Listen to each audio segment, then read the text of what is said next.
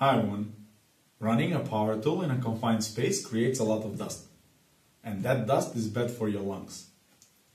Running a shop vac while you're on the tool can eliminate most of that dust, but turning it on and off every time you use the tool can be a hassle.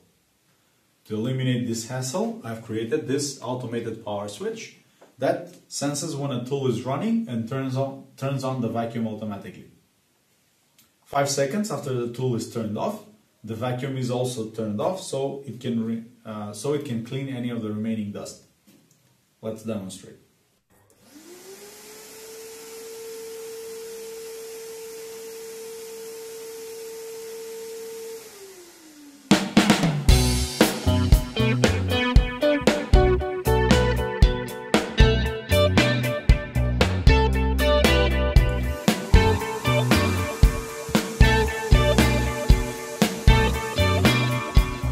The star of this project is this ACS712 current sensor that works on the Hall effect principle.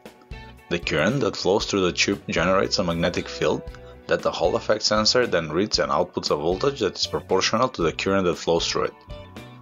When no current flows, the output voltage is at half of the input voltage, and since it measures AC current as well as DC, when the current flows in one direction, the voltage gets higher, while when the current changes direction, the voltage gets lower. If we connect the sensor to an Arduino and plot the output of the sensor, we can follow this behavior when measuring the current that flows through a light bulb. If we take a closer look at the values plotted on the screen, we can notice that the sensor is really sensitive to noise, so even though it gives quite good readings, it can be used in situations where precision is required. In our case, we need just general information if a significant current is flowing or not, so we are not affected by the noise it picks up.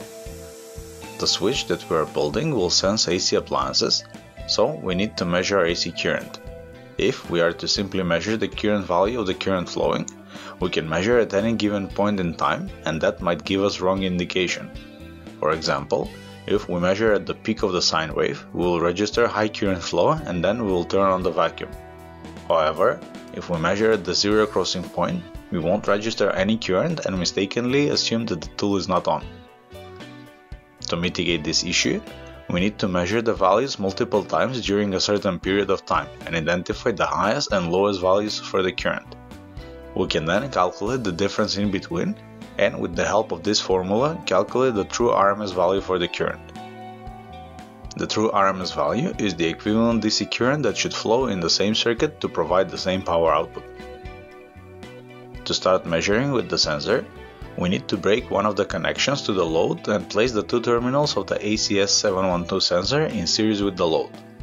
The sensor is then powered from 5 volts from the Arduino, and its output pin is connected to an analog input on the Uno.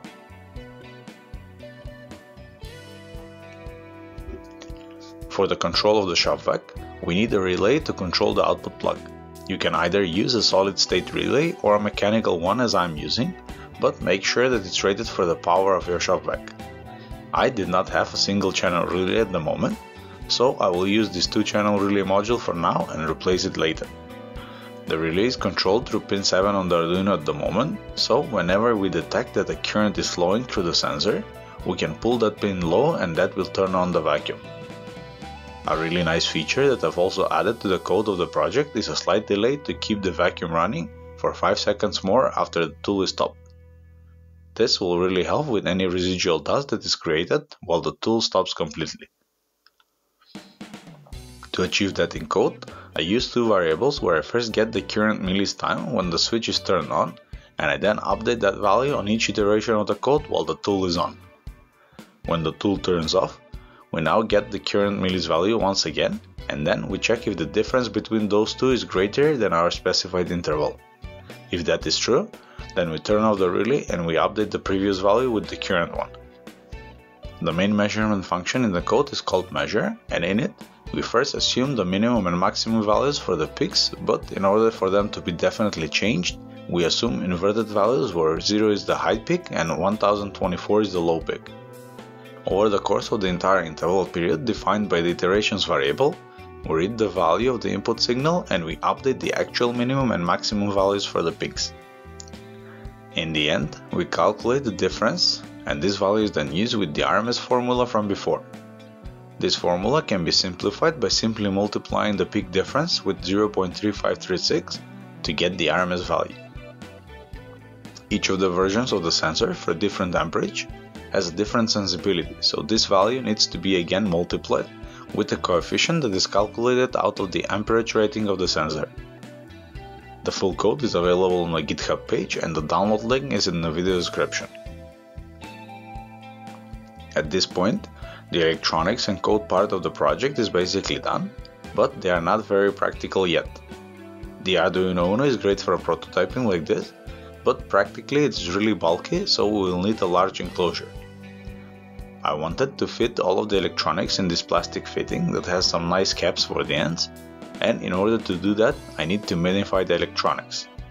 At the end I had to resort to using a larger enclosure for now, but once I get a smaller relay board I'll switch them. The Arduino Uno will be replaced with an Attiny 85 chip that can be programmed with the Uno. The process is straightforward and I'll try to provide a separate tutorial for it. To remove the need for external power, I'll use this HLK PM01 module that converts AC to 5V and has a really small footprint. All of the electronics will be placed on a double-sided prototype PCB and connected up with wires.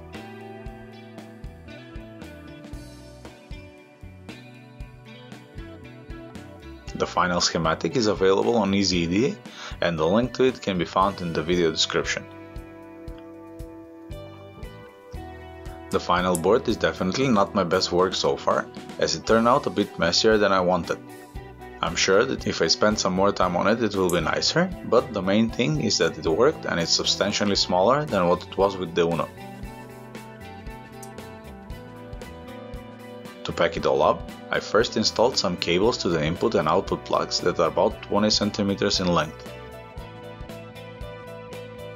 As an enclosure, I gave up on the fitting as it was too small in the end, but I managed to fit everything inside the junction box. The input cable is then fed through the hole and connected on the input terminal on the board, and the same is done on the other side where the two cables are now connected. The one output is for the shop vac and the other for the tool. With everything connected, I made sure to test the switch before putting everything in the enclosure and closing it all with the cover. The fitting would have been a nicer enclosure as it will protect the electronics from any liquids or dust that might end up on them in my workshop, so once I have the new relay board I'll move everything there.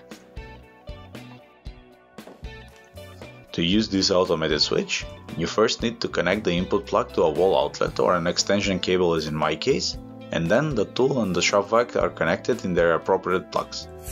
When the tool is started, the vacuum is turned on automatically and will continue to run for another 5 seconds before it automatically turns off. I hope that you managed to learn something out of this video, so please hit that like button if you do like it. I have many other projects that you can check out, and don't forget to subscribe so you don't miss out on my next videos. Cheers and thanks for watching.